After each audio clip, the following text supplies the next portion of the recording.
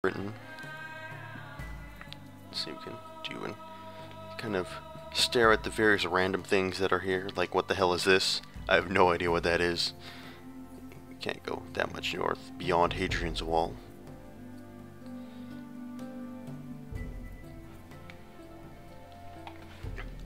Anyway. Yes, my lord. The first game took place in the south of Britain. On my way. And I'm assuming this game will take place predominantly in the north. So I haven't played anything but this preview build. Just so we're clear on that. On my way. So let's go deal with those marauding Picts. Where are they? These the guys? I think they're the guys. I bring a message from Cornelius Severus, my lord. The venerable senator received word that the Caracalla family means to negotiate with the Picts marauding on this side of the wall. Their intention is to incite the Picts against the Sulla family. My master advises you to act first and turn the Picts against the Caracallas before they carry out their plan. Oh. Of course, here's a diplomacy panel. We can pick up various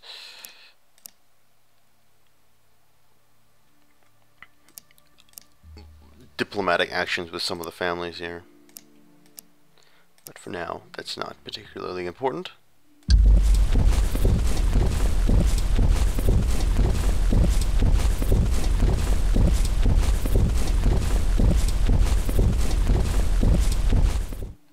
A picked army broke through Hadrian's Wall and found refuge in a fortified Roman villa near the main roads.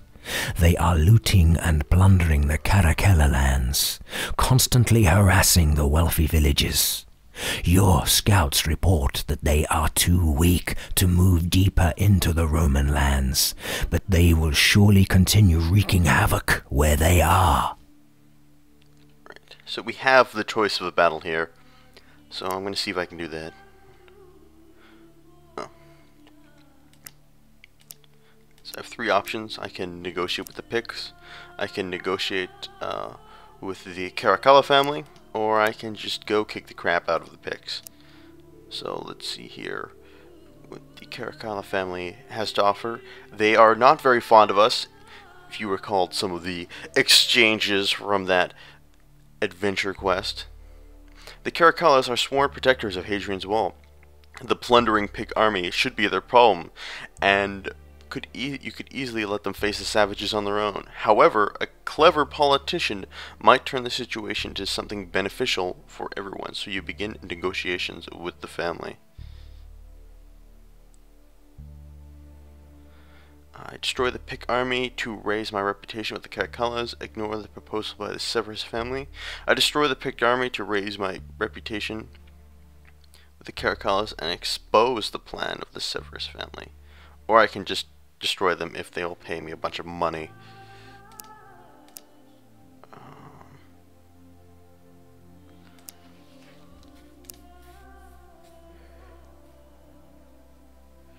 Position my army in the open field and wait for the Picts to move against them. Let's just do that. Ooh, they have some sort of... They have giants in their army. And Tullan folk, so this could be interesting. Wogs.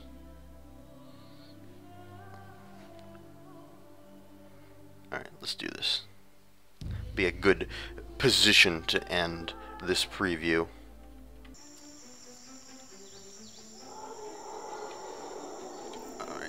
We'll just skip through that. You can see we have some positions near us, which we can send some of our troops to go and claim. There we go.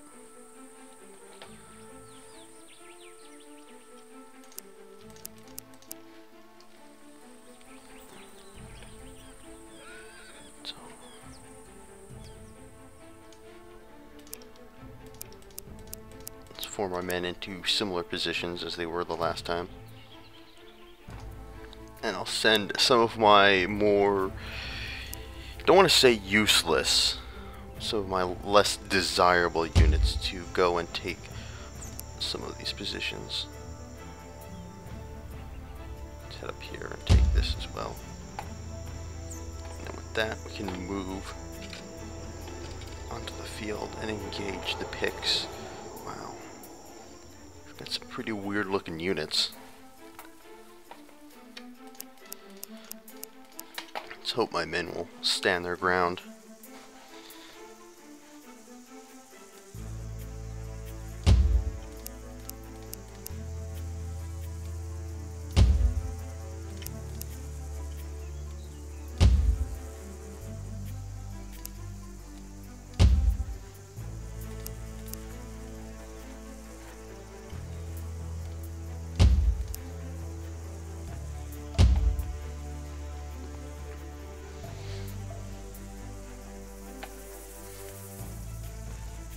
They have. Let's go look at some of these guys. Some pretty scary looking things.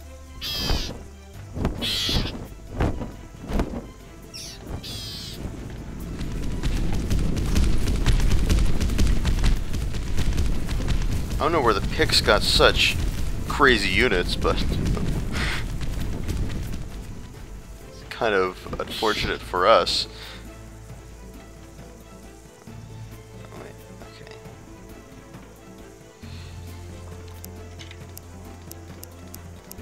Like these eagle bird things, the Talon folk, are moving into range of my archers. So let's see if we can take them out. Okay. I suppose my... Wow. Did you see that? That was actually pretty cool. The whole just watching them fall out of the sky. That was pretty neat.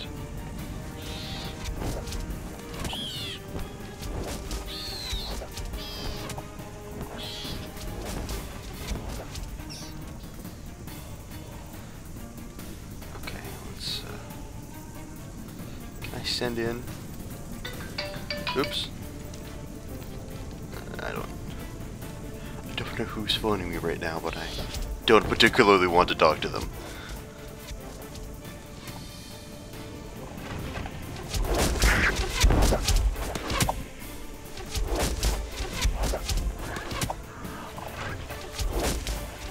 Pretty interesting how these units attack, how they kind of fly down and try and pick men off like that. That's pretty cool.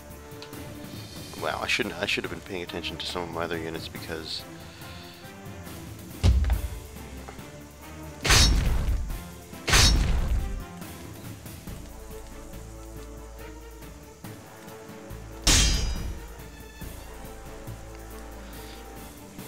they're breaking through. Let's see if I can do anything special.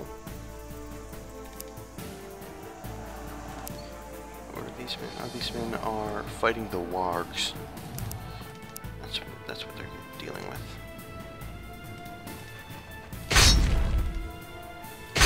I'll send Sulla in to come in behind these picked warriors and take care of them. So I gotta say, it looks like they're really ramping up the supernatural elements of the game in terms of what kind of crazy units you can have on the battlefield and what they'll be able to do, which I think is very, very cool. Because those were some of my favorite parts of the last game, and I'm really happy that they seem to be expanding that aspect of it. Let's see if I can take these auxiliary to flank these archers and take them out.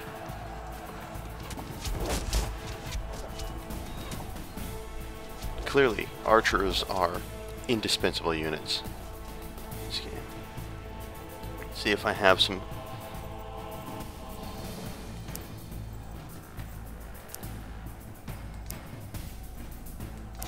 Tarek is casting a spell, but he's dead, so he can't really do anything.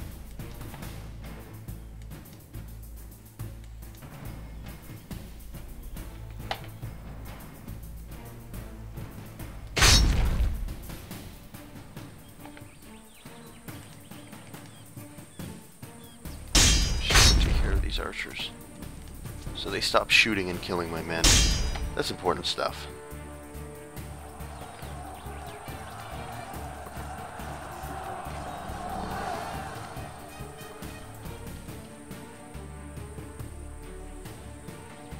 And I don't even know what really happened to the wogs. I guess they kind of got decimated by archery fire.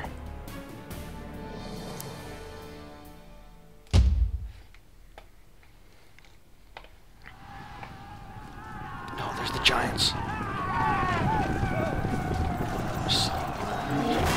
To battle these guys.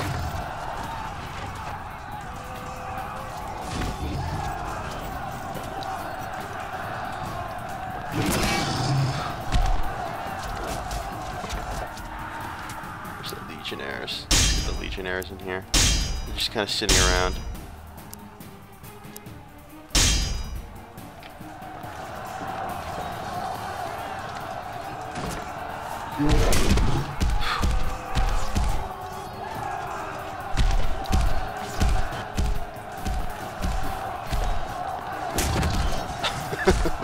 That's pretty sweet.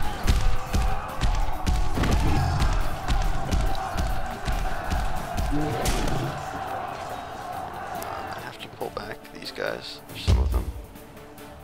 I don't want to lose a unit of troops.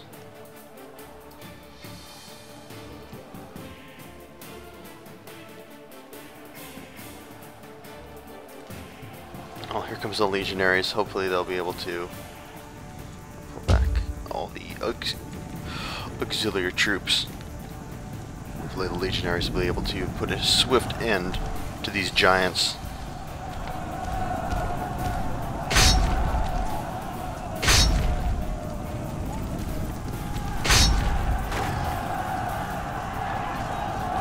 Because these Legionaries, man, they're pretty badass dudes. Just look at these guys. Would you want to mess with them? They just slaughtered that giant instantaneously. Now they're going to town on these picked archers. There's probably not a lot they can do. Considering they have no armor and no shields. They're going up against the virtual tanks of the ancient era, even though this era didn't exactly exist in reality. That's besides the point.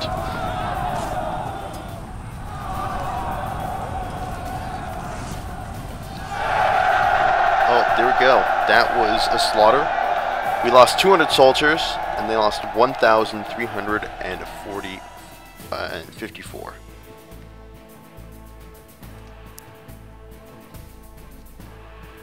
Well, we almost lost a unit, but we managed to save him just before he died.